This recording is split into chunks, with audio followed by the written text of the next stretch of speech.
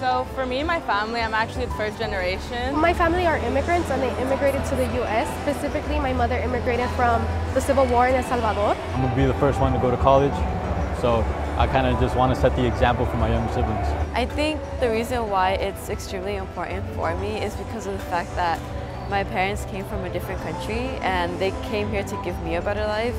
And I think fulfilling that dream to them, which is the American dream, by going to college is the best way I can thank them and repay them for everything they have done for me. It means that I'll be the first to create a change and break the generational curse of not having access or opportunities to certain things. Being in a low-income community means a lot that I have the opportunity to get a higher education and not only become something for myself but also for my family.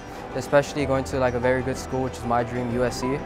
So, not having parents that went to college or grandparents or no one like that. I want to be able to use my resources to the most so that I can fulfill both our dreams of getting a higher education. It will open new doors and for me to help others, and obviously I want to help my parents because they've sacrificed so much for me. I want to break the cycle in my family, and I know I'm going to be the change, and I'm just really excited for what the future has to hold for me and the opportunities I can provide for my family. To me, being a trailblazer means that you set your new path, but at the same time create an impact to those around you. And I think that by creating that impact around me, I can also influence and encourage my peers to tell them that, there's a lot forward for you and you can do it as long as you put your heart and mind into it. I think it means going through a lot of adversity by yourself. I know it's very tough not having a set guidelines or anyone to help you, but being a trailblazer just basically means going through adversity and just coming out on top. Someone who's given the opportunity that someone else wasn't given.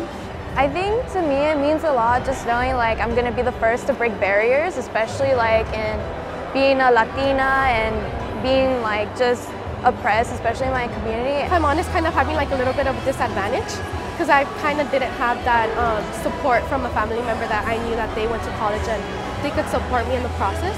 But in the same way, it empowers me because I know that I can also help other future gen. To me, that means doing what you love, no matter what people think or may say about it, because at the end of the day, your path is your path, and you're the only one that's right for it. I will be attending UCLA this fall. The University of California, Los Angeles. Cal State Long Beach. Utah Tech. UCR. I will be attending Northeastern University in the fall. USC. UC San Diego. And I'm going to be going to UCLA.